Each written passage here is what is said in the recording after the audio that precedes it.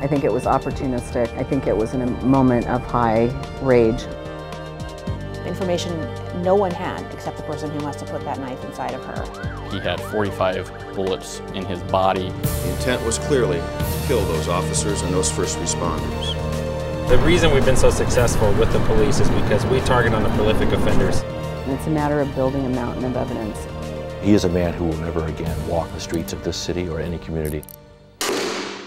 Hello, I'm Dan Satterberg, and welcome to the Prosecutor's Post. In this program, we take a closer look at the issues impacting criminal justice in our community.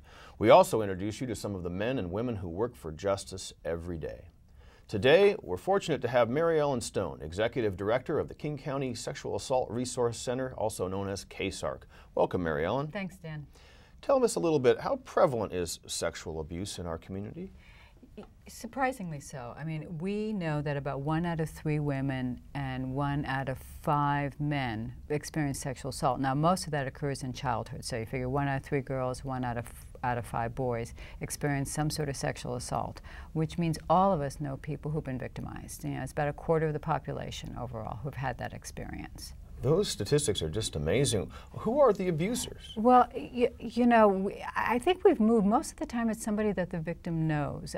We still tend to think about the stranger out of the bushes, but less so. And King County in particular is a pretty sophisticated area, so I think we've moved to people knowing that it's more likely somebody that they know. And so you have betrayal of trust, you have family dynamics. This is a very complicated area to help people. Well, it is, and you know, a lot of times because the offender is somebody that the victim knows, there's an assumption that no, this person could not be really doing this. I mean, you know, we hear from parents, well, we hear from adults all the time saying, you know, something doesn't seem right in the situation, or how do I confront this person on their manipulation, grooming behavior, but I don't really want to accuse them of what they're doing. And so it really requires us to be vigilant and confident in calling out behavior. And holding people accountable. We may not know exactly where that behavior is going, but but a lot of times people feel like, well, I can't say anything about it because nothing bad has happened yet. Particularly when we look at, you know, adults who've got access to kids, be they, you know, teachers, coaches, babysitters, family members, neighbors, all of those people who oftentimes we find end up victimizing a child that they know. And so what we need to do as a community is to be prepared to trust and to support victims when they come forward. Right, and we need to be able to hear information about people that we know and trust, which may be not what we want to think about with them. I think we also need to be prepared to think about the fact that this is all of our problems. We all know someone who's been victimized. Sexual assault has come a long ways in terms of moving out of the closet 20, 30 years ago to where it is now, so that people are much more willing to talk about it. But then sort of helping people take this next step to say, we need to hold people accountable for their behavior. We need to raise questions about it. We need to continue to talk to our kids about this issue. How does KSARC play a role in bringing sexual assault to light? We do that in a number of ways. Our tagline is "End the Silence," and you know, in my honor being with this agency for 30 years, we really have seen an end. Not a complete end, but a big end to the silence. So we do everything from a 24-hour resource line, which is available for a lot of the questions I mentioned. People will call to say, this situation makes me uncomfortable. I don't know how to handle it. Or how do I have the conversation with my children? Or I'm concerned that something may be happening to my elderly mother who's in a nursing home. How do I take that on? I mean, so we get all those kinds of questions, as well as people who've been sexually assaulted who are calling to say, what do I do next? Where do I go for support? So we're frontline initial support. We provide help through the criminal justice system, working with your staff, as you know so well. Provide a real critical advocacy role in helping people navigate what's a complicated system in the best of circumstances. We provide tremendous amount of counseling, so all the post-traumatic stress responses that victims may have, we use state-of-the-art counseling techniques.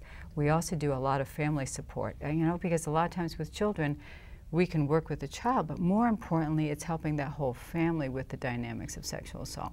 And what I'm particularly proud of is that we provide all these services for free because of the community support, and we provide them in English and Spanish. So there are no barriers to people who need some help. Right, right.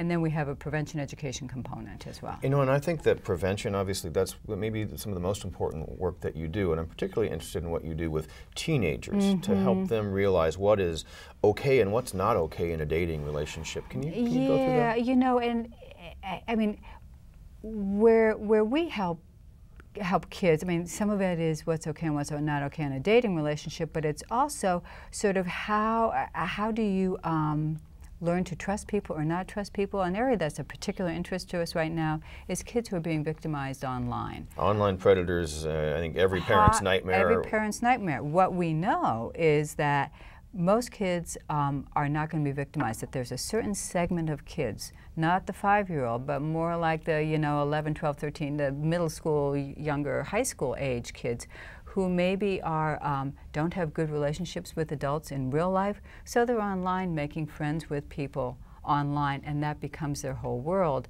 and they become very susceptible to being manipulated and groomed online and then eventually in real life in the same way.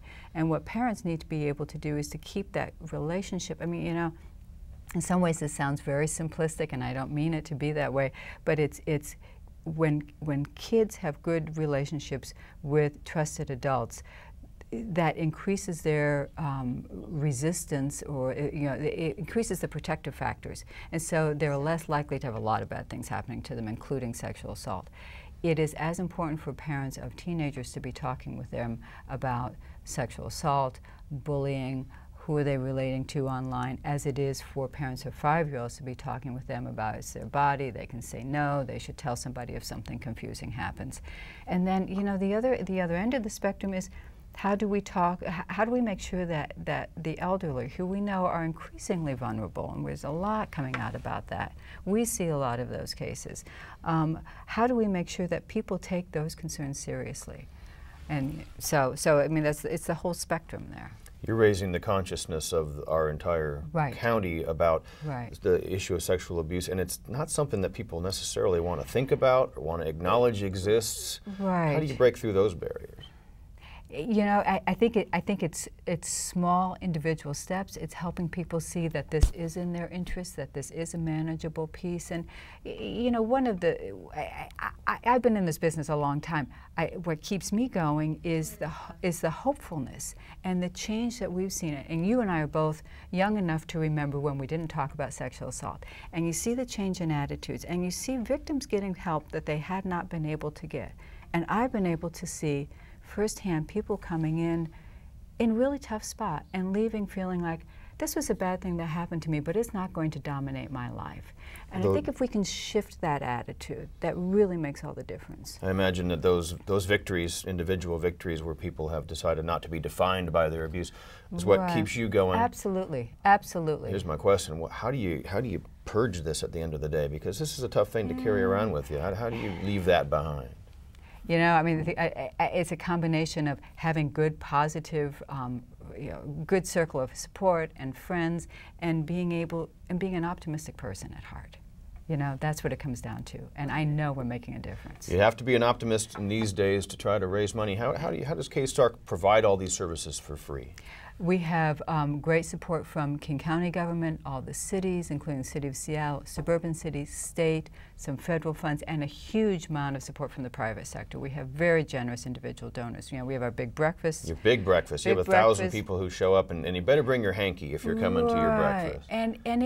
But it's also saying, you know, individuals can really help both by talking and by reaching out and by supporting our work, and that's how we do it. Mary Ellen Stone, thank you very much for being here. I want to thank you for watching the Prosecutor's Post, learning a little bit more about the justice system. If you'd like to find out more about the Prosecuting Attorney's Office and other programs such as KSARC, visit our website. I'm Dan Satterberg. Thanks for joining us.